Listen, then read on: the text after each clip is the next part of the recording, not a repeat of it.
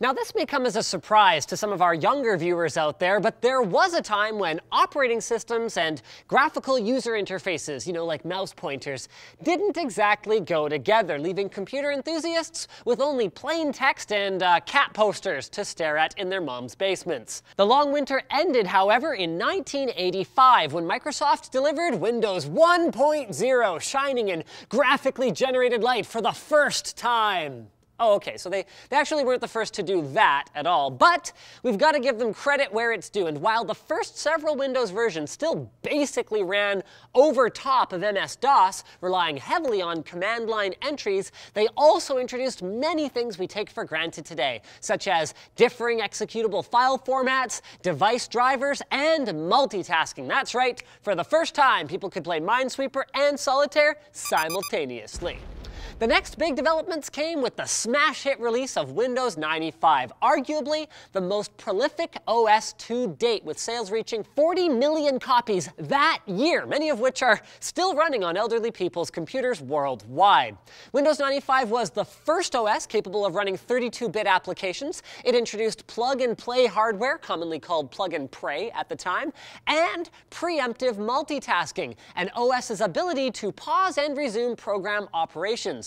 Users were also treated to a groundbreaking new way of launching programs and, ironically, powering down the computer, the Start menu.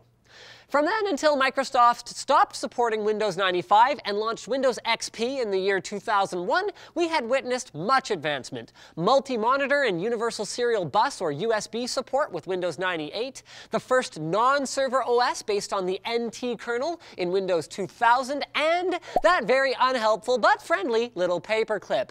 But XP is the next proper stop on our tour because of this milestone. It was the first consumer-oriented Windows OS to break free from DOS's stranglehold in favor of an NT kernel. Although many remnants of the heady DOS days remained and in fact still exist, like the command prompt or the tilde menus used to enter God mode. Anyway, this combined with its robust features like a restyled double-wide start menu, searching by document types, not just name, easier networking and file sharing, and even autoplay, all eventually led to 400 million copies being distributed, with extended support continued up until last year. This success did not come without a price, though, literally, and Microsoft shocked many by announcing that while Internet Explorer and Space Cadet Pinball were bundled for free, Office would no longer be included and would have to be purchased separately at a steep premium, a trend that continues today. Eventually, demand for a 64-bit operating system capable of breaking through the 4-gigabyte system memory limit imposed by 32-bit processors and OSs led to the release of Vista in 2007, whose reception was less than lukewarm, with DirectX 10 ending up not being relevant for quite some time, and controversy over things like the unavailability of hardware drivers and its very high system requirements for the time. Microsoft hurriedly released Windows 7 just 2 years later, though, which, while sharing much of the same codebase, ended up looking and performing better than its predecessor. Thanks to Windows 7's critical acclaim, it got a longer shelf life, but the same can't be said of Windows 8 and its free incremental 0.1 improvement. They did deliver better performance monitoring, faster boot up and sleep and wake times, improved networking performance, and the Microsoft Store for apps, but they replaced the beloved Start menu with the large, brightly colored tiled Start screen,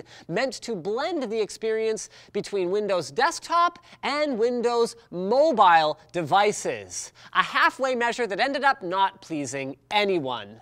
But that doesn't mean they don't learn, good old Microsoft, which brings us to the present day, Windows 10.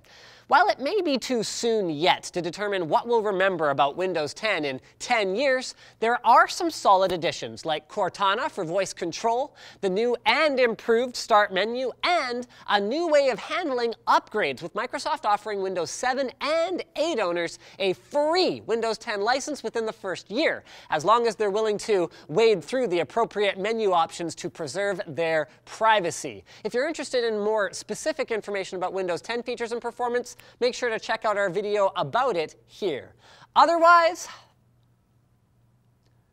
I guess there's lynda.com. With a lynda.com membership, you can watch and learn from top experts online who are passionate about teaching. You can download courses and create playlists and share them with your friends who are also Lynda subscribers, and you can watch them on your mobile device while you commute. I mean, imagine if you turned all that time you sit on the bus into learning time. Pretty freaking awesome. You can browse course transcripts to follow along, or you can search for an answer and skip to that point in the video.